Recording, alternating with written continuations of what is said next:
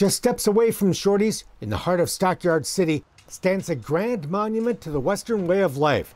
You'll meet the cowboy sculptor who created it just ahead. Cattle drives, cowboys, Indians, and horses. Where do you get your ideas? I've been around horses all my life. The American West has inspired the art of Harold Holden. About it. Since he was old enough to pick up a pencil. This one's makeshift shade. You actually saw that, huh? Yeah. And this one's early childhood development. Age 81 when we met. If you ever raise colts, that's the way you halter break them. Put a rope and a halter on your colt and let him drag that around. And step on it. It'll teach him to be able to lead. Holden, better known to friends as simply H, remains amazingly prolific, even after a lung transplant at the age of 69.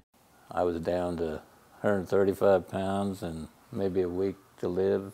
His new lungs were working good as new ever since the hospital sent him home, and the longtime team roper made good use of his second chance at life. We went to the bar and drank a few beers, and we went out and started roping. The only thing that keeps him off a horse these days is a bad back, but that's not slowing down his art. H was working on a monumental-sized buffalo sculpture. This is what he's going to look like. When we visited his home studio, he shares outside Enid, Oklahoma, with his wife, Edna May.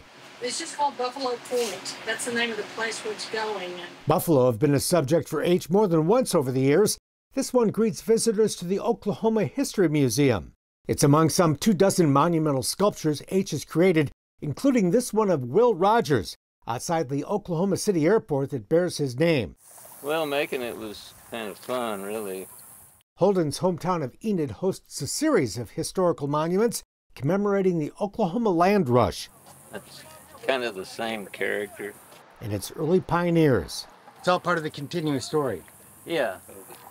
Boomer and Old McLean and Homesteader.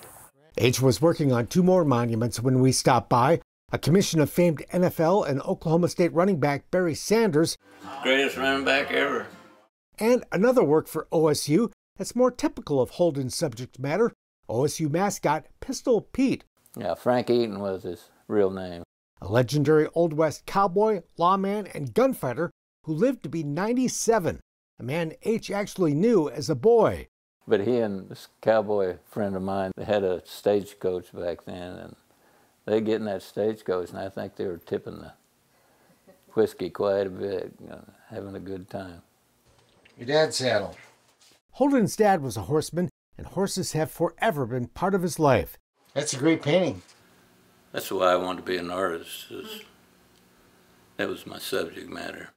But his father died in a plane crash when H was just 6 years old. We just kind of kept those horses that were there when he died, and I raised running horses for a long time. That lifelong work experience with horses has given Holden a reputation for realistic authenticity. And those who know horses can quickly spot when something's not right. When they see something, say, that's not right. That horse's leg doesn't bend like that. And of course, you go to look at a Remington bronze, and some of his legs, like a foreleg, cannot go past horizontal. But they'll have them up like this. And I think Remington knew better, but he did it for effect. A Navy veteran and graduate of the Texas Academy of Art, this famous sculptor actually began his career as a painter and an illustrator for a Houston horse magazine. But the cowboy soon tired of the big city rat race, and a show of his work at a doctor's house back home in Oklahoma launched his career. And I had my paintings in it, and maybe a couple sculptures or something, and it went over pretty good, and so I just kept at it. It all worked out, especially after he married his wife Edna May, a couple who are a bit like the legendary Western artist Charlie Russell and his wife Nancy. Like Nancy, Edna May handles the business end. These are like the sketch of a sculpture. So H can focus on creating and avoid trading his art for drinks, as Charlie once did. No, but I do have a bunch of prints down at the old Frisco bar down there. I used to trade for my Barbie-o. Oh yeah, just like Charlie, huh? I think that it's been such a gift for me to be married to him because of what he does, because we've traveled all over the country, we've gone to great ranches, we've met great people, we've become friends with people that ordinarily I don't know that we would have if it weren't for his art. You know, going to the Cowboy Hall, going to the Autry, going, you know, on these different events. So it's been a lot of fun. So you got hired to do the monument for a conference center. Mm-hmm. Dedicated in 1987, Boomer was Holden's first monumental-sized sculpture, a project that was a major learning curve. Is that a major challenge to do your first monument? Yes, I learned everything on that deal. And I didn't make much money learning either. A commission soon followed from the National Ranching Heritage Center to create the Rancher, both monument size and a maquette that is the group's annual Golden Spur Award given to the Rancher of the Year. Gradually got some customers and just kept working at it. Didn't get rich, but I was doing what I wanted to do. His work today is prized by collectors and institutions across the country. H always says if the house catches on fire, this is the thing to grab. The Holden home and home studio are a bit like an art museum, filled with his own work and artist friends he's traded with over the years. All these bits up there I traded for. Some of them I designed. This one here, you know, got my brand on it.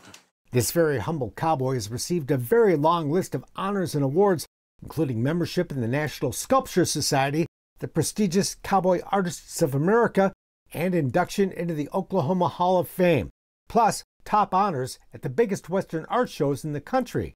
Well, when I look at it, I'm just the peon with the big boys. When I look at some of those guys, those painters, gee. Now, sculpting, I think I can do, you know, fairly good work. But some of those painters, gee, they're just so good. And the end of the trail is nowhere in sight. Hopefully. I don't want to be to where I can't do anything. If I can't hardly do anything anymore, I think I'll get on that horse, get me his bronc and get bucks off, and that's it.